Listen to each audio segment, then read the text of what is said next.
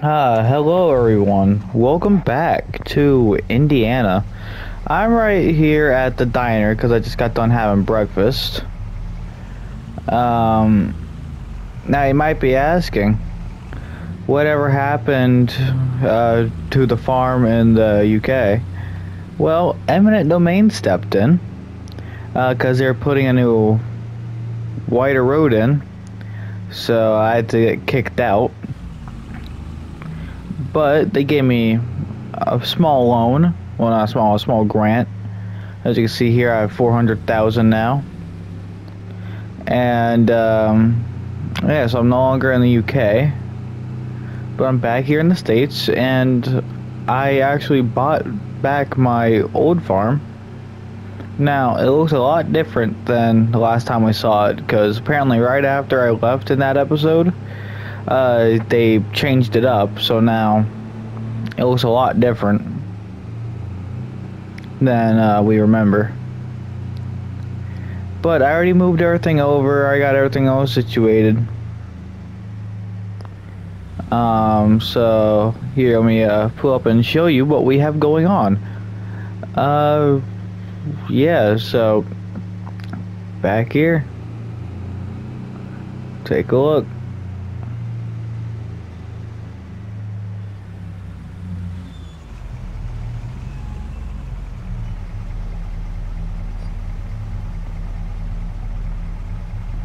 I'll park my truck up here at the parking space.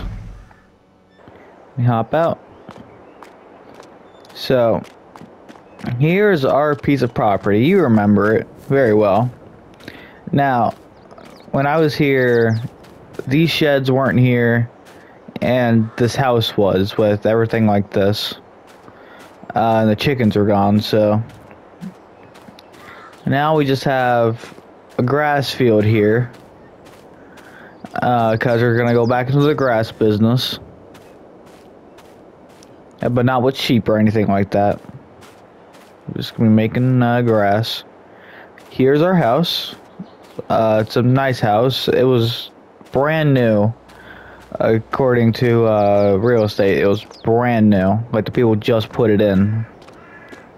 We got the farm all out here, but here's the little patio we got. Now, I don't know if you noticed, it comes with like a little play set here, but it's supposed to be like that. You know, the play set here is supposed to be like that. And just in case I ever have like family over or whatever, I'll just keep it just in case. I do have a grill on top of this like little metal pad here, which is very cool. But you come inside.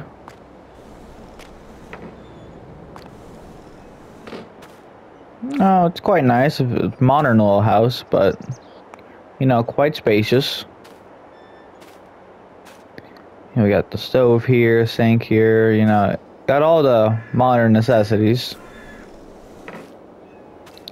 We got like the washroom here. And we got the bathroom. Turn off the light. And we got the master. But yeah, it's a very nice house. Now the rest of this area we got. I contacted the same company that made the barns in the UK, because they have a US division as well. They're international. So I had them construct a couple more barns. Speaking of international, we got the 1455 here. We got the Ford 7610. We got the Massey 3095. We got this John Deere planter here. Now we got on a used vehicle sale. I sold the other one because I really didn't like it that much. It wasn't really working out for the size of the field. We got a small metal shed here that I don't have the key on me to unlock it, but inside there we just have all the parts from the Remember the international tractor? We got the, what's it, the 886? Yeah, the 886. All the parts of that are in there, and a couple other things like, like extra tools and stuff like that. It's just a tool shed. And here we got lifting platform with a little workshop area. It's very nice. Got engine lift just in case we ever need to do some modifications. I got some spare lumber in the back and some metal sheets. And I think this is supposed to be like a hedge wall starting to grow. But yeah, so we got all this lumber here just in case we need to do anything with it. It was there when I got here, which is nice. Storage for my trailer. It's no longer a flatbed. It's got a tipper on it. Cause I figured, why not make it an actual, like frame just in case we need to dump things in there. Got our grass field, which is looking nice. And everything's all good up here. We got the Farmall Super H F600, the Gator, and we got the F150, well, the F100, yeah. So yeah. Now the person who was at the end of the street all the way down there that did the modifications, they moved, but I let them keep the other tractors because I figured, I got enough as it is. If I needed another tractor, I might sell off like the Massey or whatever. But yeah. Here is the new farm, the new land. Well, not new, but good. We got newer neighbors over here. That old couple finally moved out, and they have a new house here. The new people. So yeah, I can't wait to get back into the swing of things and starting to farm again.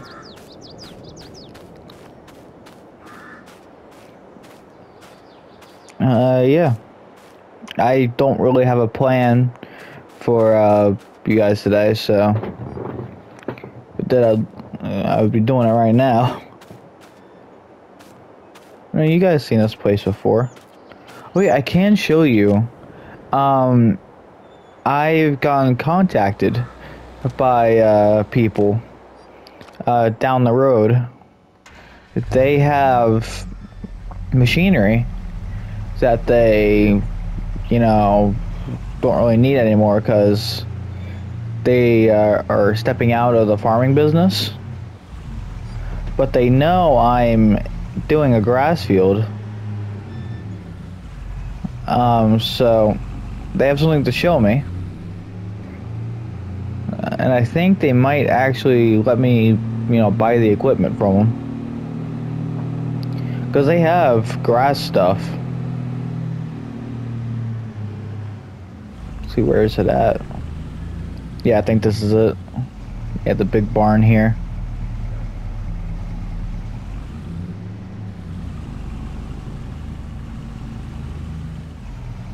Yeah.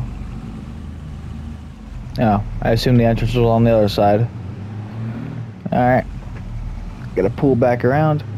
But yeah, these people are no longer farming in the farming business, so they're gonna let me have their equipment. And before you people say I'm trespassing, no, I'm allowed to come on the property. These people are cool.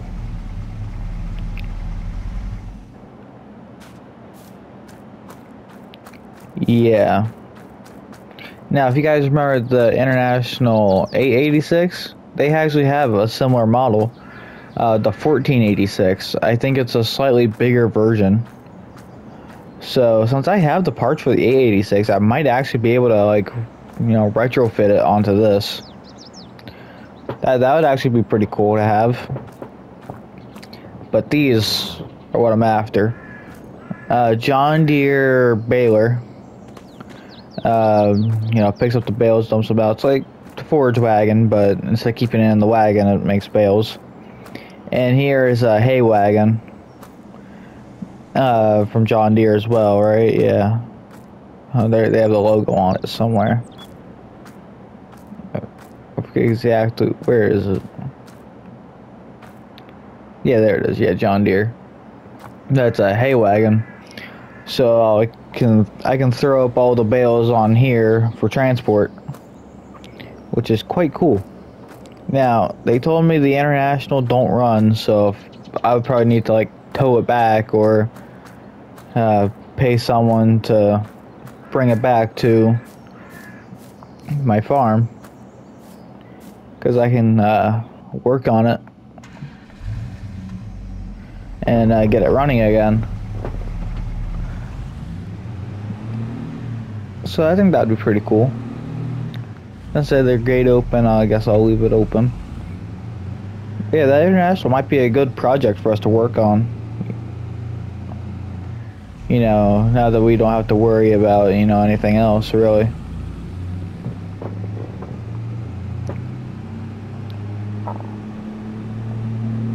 So, yep, back home up in Indiana.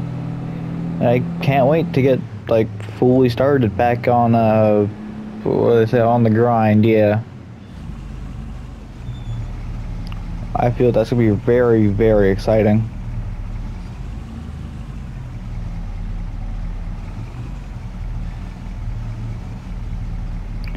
Yeah, that should be far enough. Yeah. So yeah. Here it is, the farm.